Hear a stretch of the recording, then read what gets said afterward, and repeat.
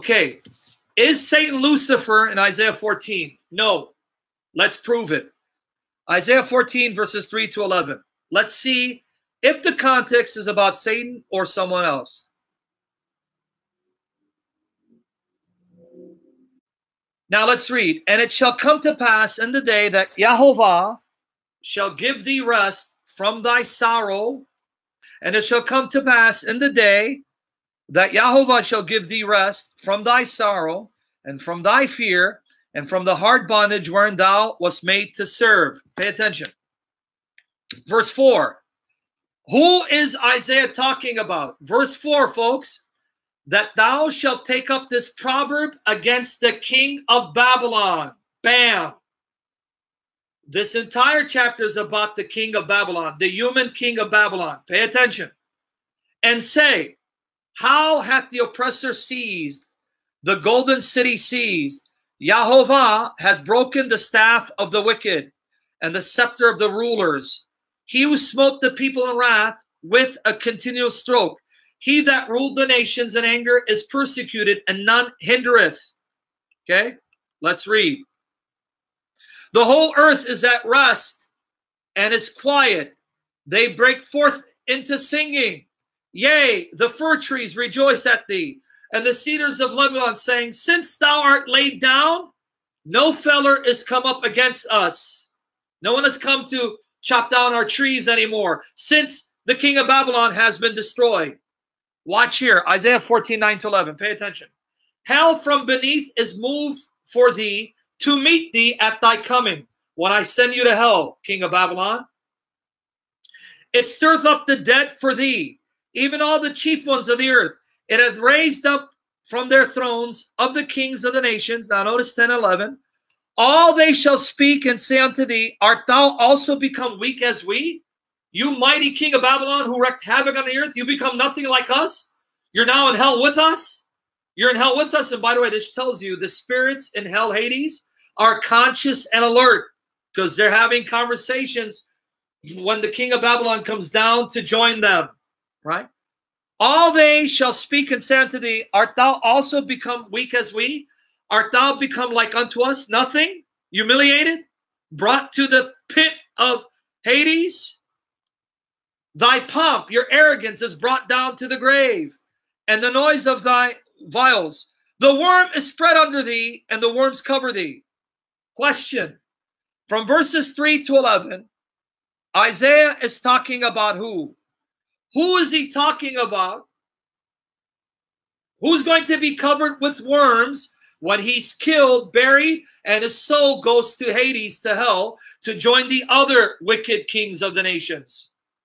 Who's he talking about? Isaiah 14, 3 to 11. So everyone saw it's the king of Babylon, right? Let's look at verse 4 one more time. That thou shalt take up this proverb against the king of Babylon and say, how hath the oppressor seized, the golden city seized? So who's it talking about? But everyone saw in Isaiah 14, 4, it's the king of Babylon. You see it? Before I move on to the next part, you guys see, you sure? So then let's look at verse 11 one more time. Verse 11. In verse 11, who is Isaiah referring to in verse 11? Isaiah 14, 11. Thy pomp, your arrogance is brought down to the grave, and the noise of thy vials. The worm is spread under thee, and the worms cover thee.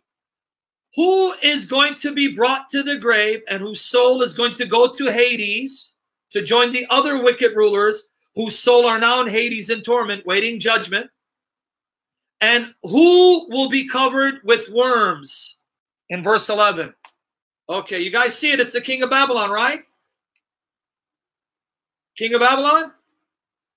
So then now let's look at verse 12. Surprise, surprise. Verse 12. Guys, now you answered it for yourselves. Verse 12. How art that fallen from heaven, O Lucifer? Bam! If I just follow the context, who is Lucifer here? If I just follow the context. 3 and 11, and I read 12. Who's Lucifer? In the context, it's the king of Babylon. That's number one. Number two, Lucifer is a Latin word. Lucifer is a Latin word. Do you really expect me to believe that God gave Satan a Latin name before Latin was invented? So when God created Satan, he named him Lucifer? That's his name? Because that's what you're saying. You're saying his name is Lucifer. Lucifer comes from the Latin translation of the Old Testament. When the Hebrew Old Testament was translated into Latin, the word Halel was translated as Lucifer. So do you really think that when Satan was created, God called him Lucifer? So where do you get his name is Lucifer? Why don't you say his name is Halel? Because in Hebrew it's Halel ben Shachar. Shining one, son of the morning. Halel ben Shachar. Okay, here, let me show you what the Hebrew is. Let me get you the lexicon. Strong's H, 1966. Halel. Let me hear it again. What's his name? Strong's H, 1966. Halel. Halel. There you go. Halel. Okay, so why would we say that the name of Satan is Lucifer when Latin didn't exist at the time of Isaiah? It came later on, and Isaiah is written in Hebrew. Why don't you say that Satan is Halel? So why don't we have Halelians? Do we have any Halelians? Why is it Lucifer, Luciferian? Halelians. Okay. So now let's go back to Isaiah 14, 12 to 15.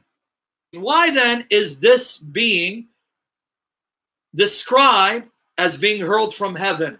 Read with me. How art thou fallen from heaven, O Lucifer, son of the morning? How art thou cut down to the ground, which didst weaken the nations? See, it's the same king who weakened the nations. But guys, pay attention. Why is he being thrown from heaven? Pay attention to the sequence. For thou hast said in thine heart, I will ascend into heaven. I will exalt my throne above the stars of God. I will sit also upon the mount of the congregation in the sides of the north. I will ascend above the heights of the clouds.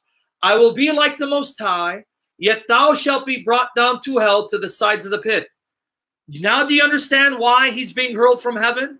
Not because he existed in heaven, because he's on earth who wants to ascend to heaven to rival God. And God says, when you do that, I'm going to hurl you back to the ground into hell. Okay, did you catch why he's being hurled to the ground? Let's look at Isaiah 14, 12, 15 one more time. It's because in his arrogant heart, he's now going to try to ascend to heaven to rival God, ascend above the stars, the angels. And God says, when you do that, I'm going to hurl you down to the earth, in fact, to hell itself, because you are no God and you cannot rival me. In other words, this being didn't exist in heaven. He's on earth who wants to ascend to heaven. Do you catch it now? If you read context, you understand? Read the passages to yourselves. He says in his heart, I'm going to ascend above the stars. I'm going to be like the Most High. I'm going to ascend to God. So this being didn't start off in heaven. He starts off from the earth. And his arrogance wants to now ascend to heaven, rival God, and become greater than the stars. In other words, this is not Satan if you believe Satan's origin is in heaven. If Satan's origin is in heaven from where he fell, then how can you say Lucifer is Satan when Lucifer's on the earth ascending to heaven, and once he ascends, God will then hurl him back to the earth and into hell itself? This being was never in heaven. He's on earth, who in his arrogance says, I'm going to ascend to heaven, become God's rival, higher than the stars. And God says, oh yeah? Once you do, I'm going to damn you to hell. I'm going to hurl you to the earth. So are you sure this is Satan? Did Satan originate from the earth and ascend to heaven from where he fell? Or is he a heavenly being from where he fell? So if he's a heavenly being, then how can you tell me Lucifer in Isaiah 14 is Satan? This being is on earth. This being is a king of Babylon, a place on earth. In other words, it's a human being who thinks he's a god. Okay, do you understand now that this king is a human king on earth who wants to ascend to heaven, and God says, when you do, I'm going to damn you to hell and hurl you back to the ground and make your grave a bed of worms.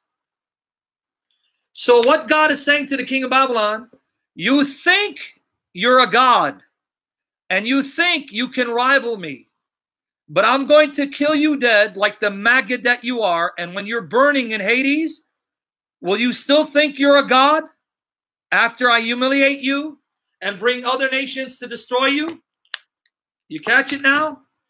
Do you understand? The language is not about a spirit being, but a human being who thinks he's a god on earth, who can rival God. And God is saying, when I kill you dead and I damn your soul to Hades, along with the other kings of the nations who thought they were gods, and I damn their souls to Hades, will you still think you're a god? You with me there? Now let me prove to you that the king of Babylon thinks he's a god on earth and he can rival God. Do you remember the Assyrian king? And you got to read this on your own. Read Isaiah chapter 36, 37. The Assyrian king, my ancestor, Sennacherib, sent the Rabshakeh to tell Hezekiah, don't trust in the fact that you think your God will deliver you.